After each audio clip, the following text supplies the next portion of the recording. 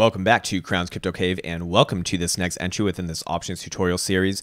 Today we will be focusing on premiums, how to calculate them, how it interacts with our profit and loss calculators, how it interacts with just actual practical use of options, and of course it is one of the most important things to understand when it comes to actually using these things. So without further ado, let's get into the live scene right here.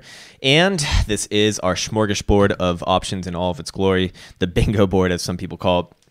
And overall, you can see that the nothing's changed here. The strikes are in the middle, calls on the left-hand side, puts on the right-hand side. We're going to be focusing on calls to begin with. Remember, calls the more bullish of the two different option choices, that being calls and puts. And let's actually check in on the current price of the underlying, which is 38.18.5. So let's just jump in with an example. What is it going to look like if I'm bullish on the underlying and I want to buy some calls to represent that? Well, we can look at this over here. We can say, what's our closest at the money strike? I'd say 38.75. These are not in the money, by the way, which you'll remember from the last video. And the best offer that we can buy them for at the current moment in time, although you can probably get a different price, is $84. One offer is right there as opposed to the 10 bid at bid 472.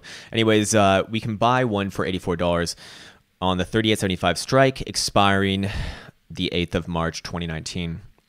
So what does that actually mean?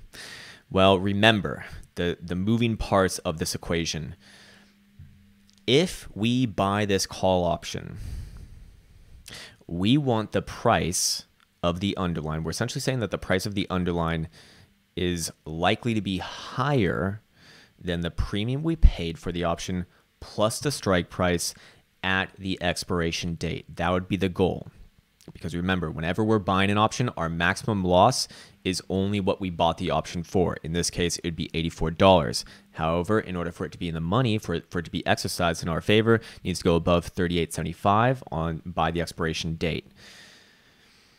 But even if it ended right at 38.75, we would actually still lose all of the money that we paid for this option. As yes, it would be in the money, but if we paid $84 and this thing's only going to be worth parity at expiration, then naturally speaking, the options can be worth $0. Anyways, I'm getting a little bit ahead of myself right now. What we really want to do is take this example and put it into an options calculator graph so we can actually get an idea of what this is going to look like. And let's go over here to my beautiful options calculator. I've actually already went ahead and done it. You can get one of these online.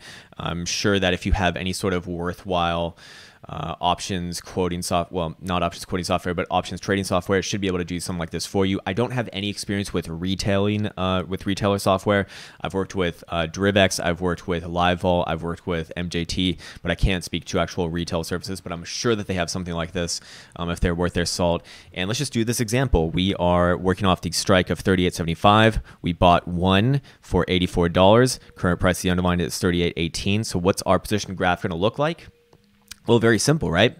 Very simple. We're going to break even at the strike plus the premium, which is going to be 39. What is it going to be? 39.59. That's right. It's right there, right in front of me.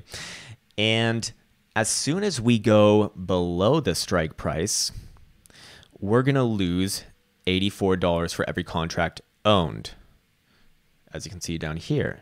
But also realize that for every single dollar tick above that break even of 39.59, we're going to make $1, as you can see, for each and every tick per contract. So, you know, if you're doing 10 contracts, it's going to be $10 per every tick. If you're doing 100 contracts, it's going to be $100 per every tick.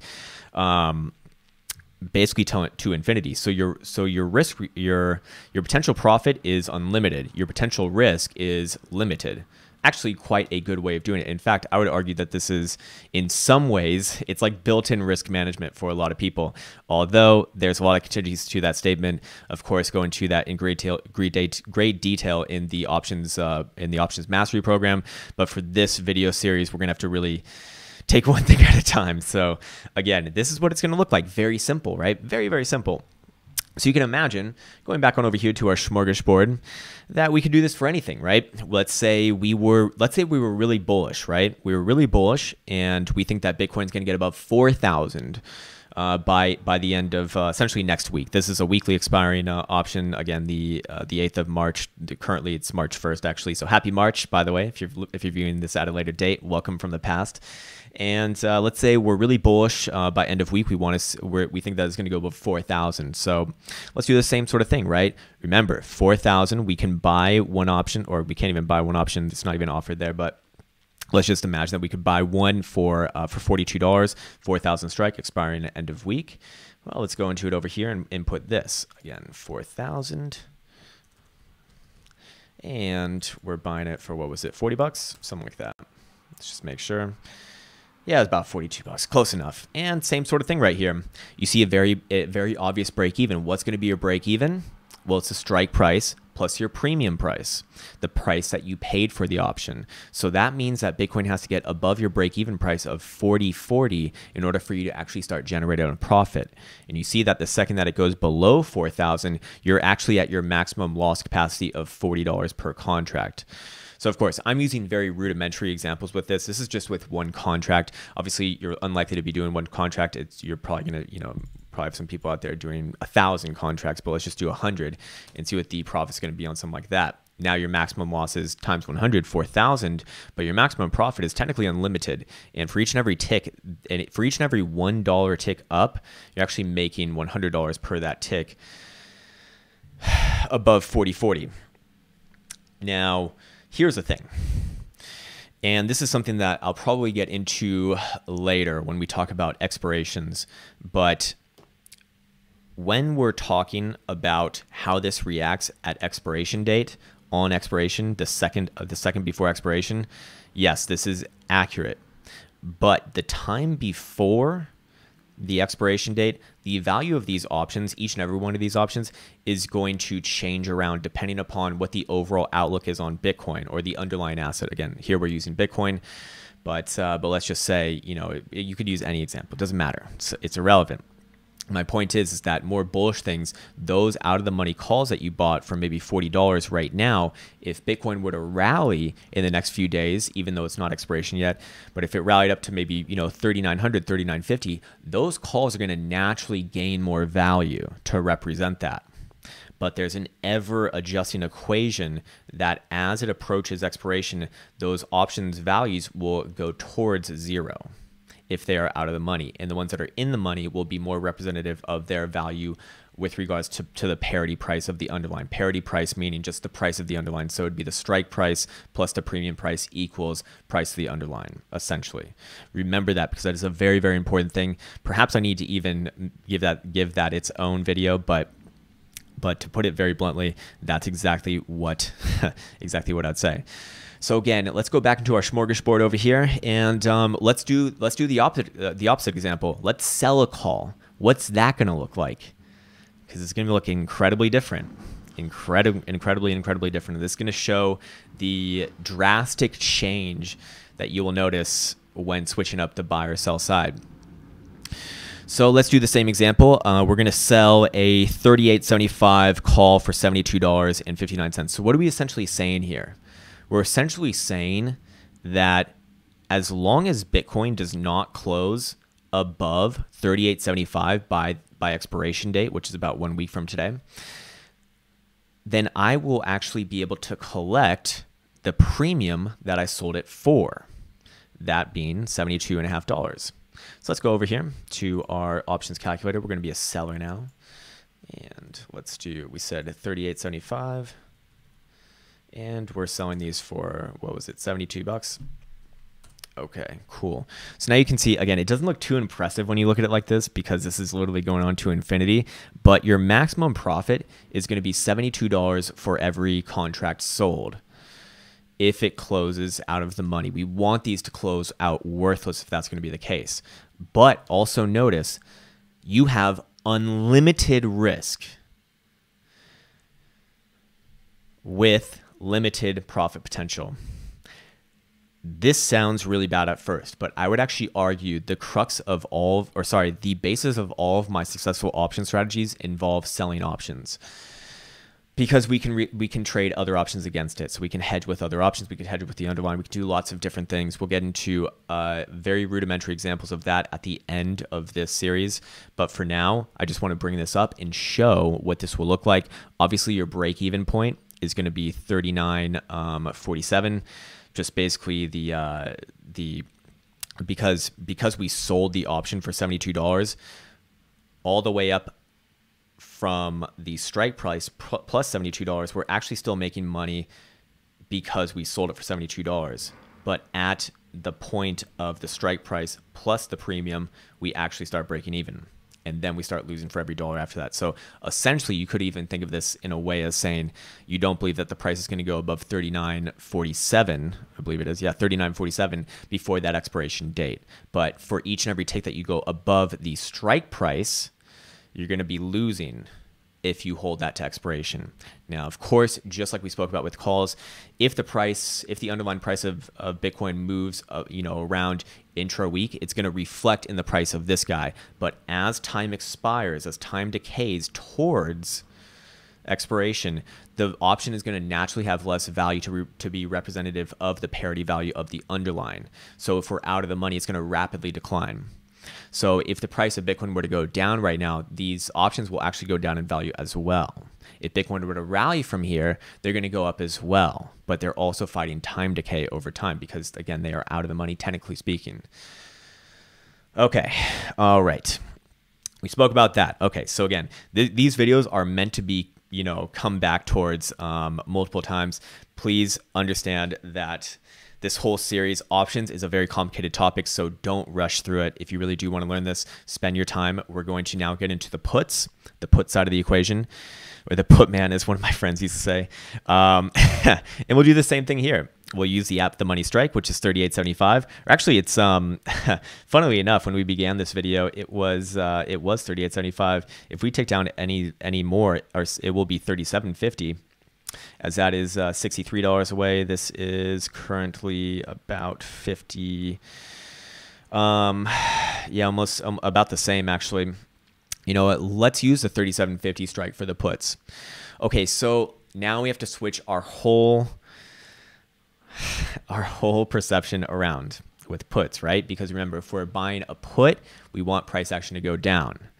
So it's the put premium plus the strike price is going to be equal to our profit point, our break-even point, and then for everything below that, sorry, it's actually, to be actually a little bit more direct, it's our strike price minus the premium, which is going to be actually our break-even price, and then for each and every tick below that, we start making money. I apologize for that slip of tongue, but let's go look at it in practice. That's going to make a lot more sense, and we're going to use a 37.50 strike put. We can buy. There's 16 offered at $84. Let's go put that into the calculator and see what that spits out. First things first, we need to actually go to the puts. We can't use this with the call. Where's my put number 5? It looks like, and there we go. Put them in. No pun intended.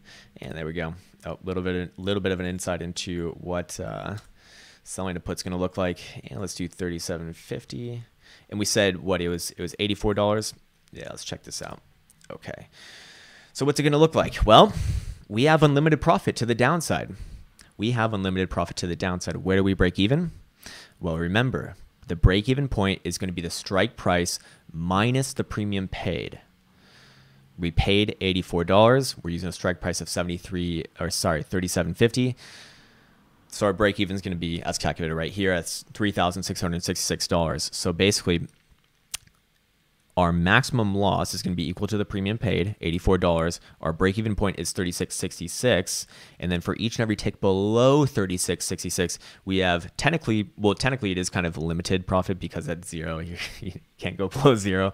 You really can't go lower, bro, there. But my point is for the most part, you have unlimited profit potential to the downside, just like you have unlimited profit potential to the upside if you're a buyer of the options. Now, with that said, again, for the beginner, it probably sounds intuitive. So, oh man, these are like lottery tickets. I could just buy them and there's unlimited profit potential. Yes.